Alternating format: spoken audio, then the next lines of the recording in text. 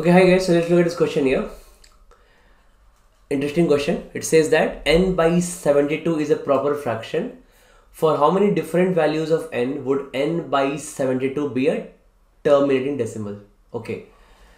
So now let's get the concept of this terminating decimal. Okay, so what is this terminating decimal? Okay. See, a fraction, any fraction will be a terminating decimal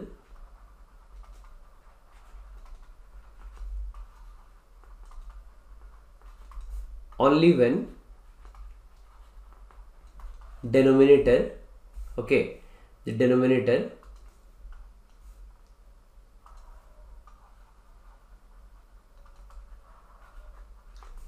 is of the form 2 raised to n into some 5 raised to n. That means it only contains powers of 2 and 5. It only contains powers of 2 and 5, right?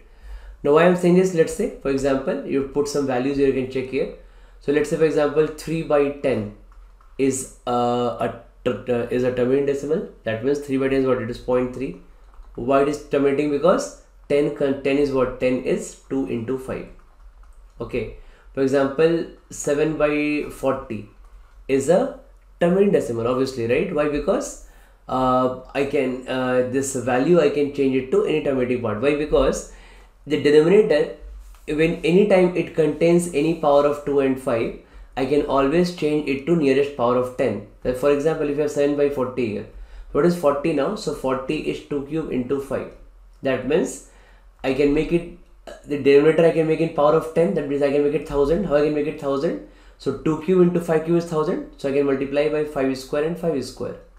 Okay, getting it? So we had 7 by 40. So I can multiply by 5 square and 5 square. So what it has become? So 40 into 5 square becomes 1000. And 7 into 5 square becomes what? It becomes 175. So again it is 0.175. Getting it now? So again it's a terminating decimal. So whenever the denominator will contain any power of 2 and 5, that can be made in the form of 2 raised to n into 5 raised to n, that is in powers of 10. And it can be written as terminating decimal always, right? So that means for the conclusion is that for terminating decimal, denominator must be in the form of some 2 raised to x into 5 raised to y. Okay, n and n not needs to be same. X and y are two different actually, right?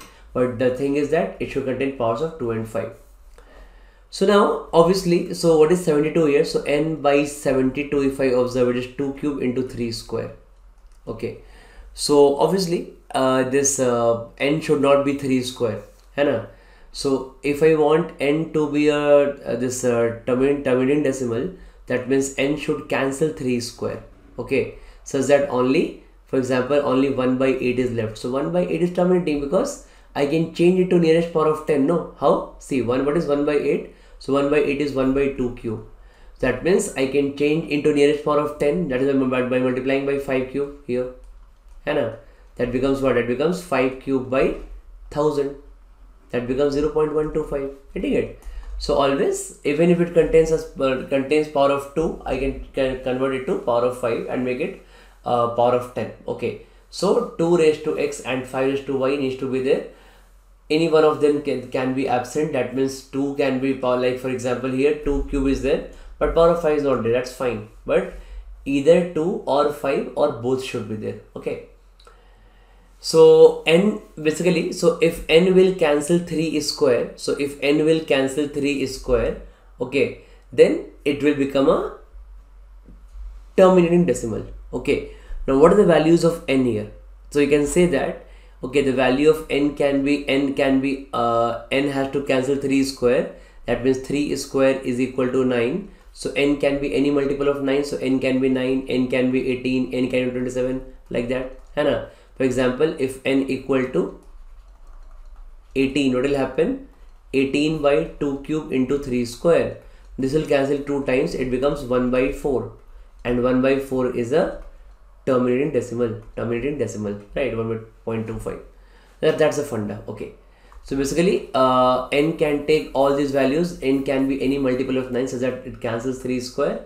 So it can be 9 up to where up to it can be till 63. It can be there, right? Because why? Because y can't be 72. Y can't be 81 because at 72 and 81 it will not be a proper fraction. Proper fraction means numerator must be less than denominator, right? So till 63, because below we have 72 here, so till 63 we can take the n can take the values and it still is a proper fraction, right? So what is my answer? My answer is 7 values, 9, 18. So 9 into 1 till 9 into 7, so we have got 7 values is the answer for this question. So hope you got the good all the funda behind this question, right? Okay, thank you.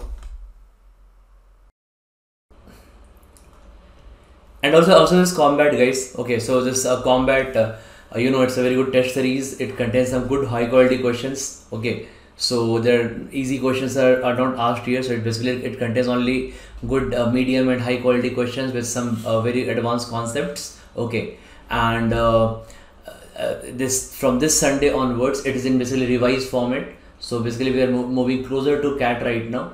So in January, February and March we were like away, we are around 8 to 10 months away from CAT. So the questions we put off maybe some easier or medium level, right? But this from now onwards the questions will be of higher level. Okay, and all the LRDA sets also, this quant questions also, and basically it's fun, right? Actually giving this is a fun because after every question you get to get your live ranking. Okay, then after every question, the faster you answer, the better your rank is, right? You get more points. So actually those 1 hour test is a fun. And actually if you look at the CAT, you should give multiple sectional tests and tests before CAT. Okay, and this is one of your high quality tests, absolutely free of cost. And now from earlier it was not that rewarding, but now they have introduced some great rewards in this, I think. Okay, so rank 1 to 3, 1 year subscription, I think around 20,000, or 75% scholarship, or 50%. So it's great prizes around offering. Okay, so get it live from your mobile app. You just put the link here. This invite code you can put here, Ravi Rodha. It asks you for invite code. It is absolutely free of cost. Okay, ask you for invite code, put Ravi Rodha, and the link I'll put in description. Just enroll from there. Okay, and do give this every Sunday. Do give this at 12 p.m. It's on every Sunday. Okay, so every Sunday give this on 12 p.m. Thank you.